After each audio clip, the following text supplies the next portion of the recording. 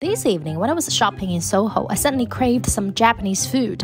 Then I saw a queue outside a restaurant called Kulu Kulu. What does that mean? And it looks like a sushi place. Where did you learn this restaurant? On Instagram.